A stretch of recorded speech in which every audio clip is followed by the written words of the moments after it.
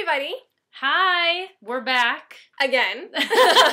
This time we had the opportunity to go to the Action on Film Festival, and we actually had some friends whose films were in them, and so it was really cool to go and watch everyone's films and participate and go on the red carpet and do all that fun stuff. Yeah.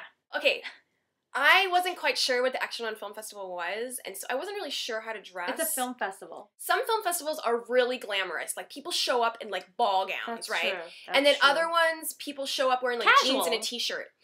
Okay, so the first day, because this was like a 3-day event, so the first day that I went, I didn't even know there was going to be a red carpet. Oops.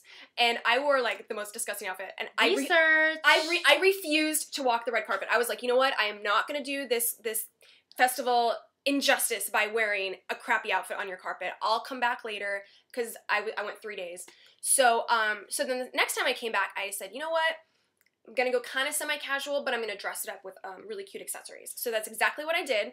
I wore kind of a gray casual dress, but then I put on these like bling necklace. Wow, they look like coins. They look like money. They're kind of like coins with diamonds on them. It's really fabulous. I mean, they're very, cool. And it went well because if I had worn a bling dress with that bling necklace, it would be too much. It'd be too much. But I actually bought this necklace thinking, okay, I'm going to wear a dress that is more calm, so then that way I can show off the bling. Like, I like how she said calm.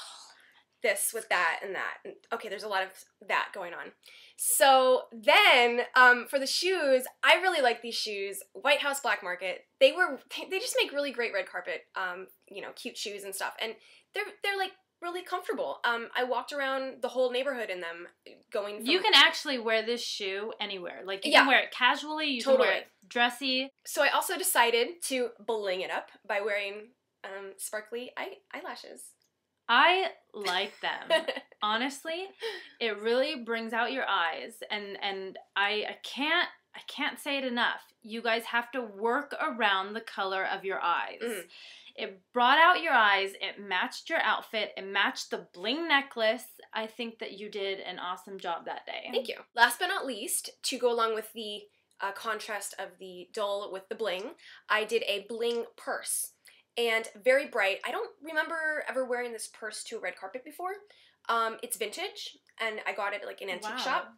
And it's really cute. Well, I think it's interesting that you matched a vintage purse that's sparkly with a blingy jewelry and eyelashes. Yeah. I mean, as long as you keep the shoes simple and the dress simple, everything else, including your makeup, could pretty much be blingy and showy. I think that worked out pretty well.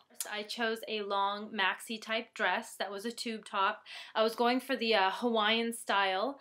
I didn't know that there was going to be a plant right next to me. Okay, hold on. Let's talk about this for a second. What's up with some people putting plants on red carpets? Why? I don't understand. Know. It really...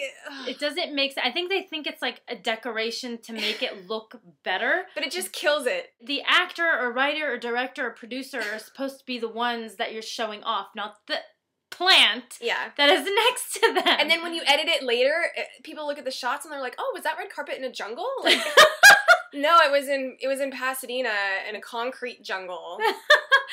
I thought it was funny because I was going for the Hawaiian style and there was a plant there. So, whatever. It worked out well for you. Sometimes it works. Yeah. That was basically what I was going for that day. I think it worked really well.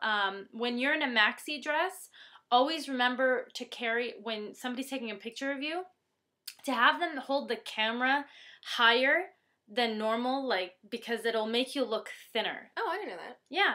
Only in maxi dresses or in all dresses? Well, really in all dresses, but it's just a trick that I use when I'm in maxi dresses, because I feel I'm the biggest in maxi dresses, but I love them. Why do they call them maxi dresses? I don't know. Is that like a maxi pad? No! It's such a weird word. Remember when the iPad came out? People were like, oh, iPad, it's like a pad. And you're like, what? Sometimes I don't understand her. I'm sorry.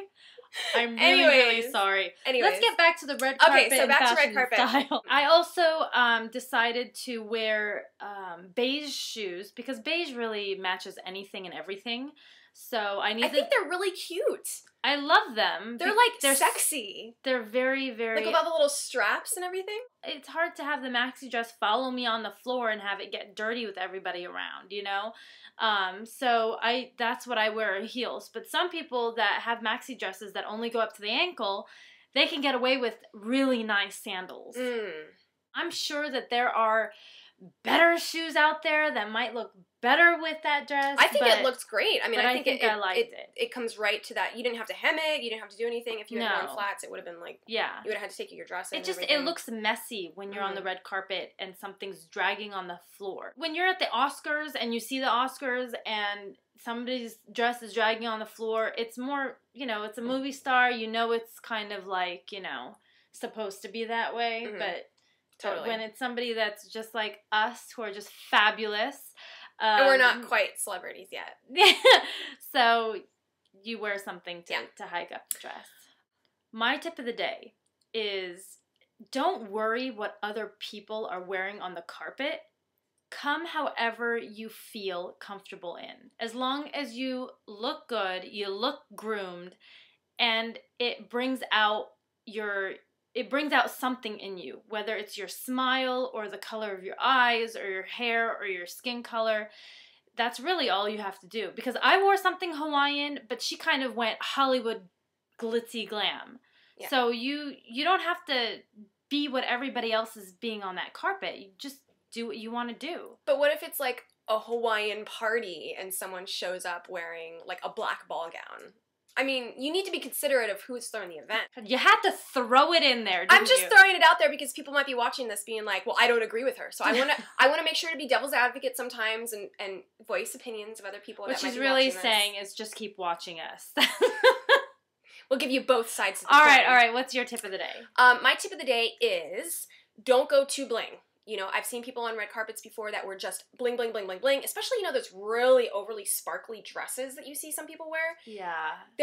It makes you look bigger. Yeah. No, it does. That's like a whole nother thing. It's a whole nother We'll do a whole nother episode with blingy dresses. But my point is if you're going to do a lot of bling, don't do too much bling. Because the last thing you want people being like, what's up with all the bling? You know, bling, bling, bling. And then people are like, what?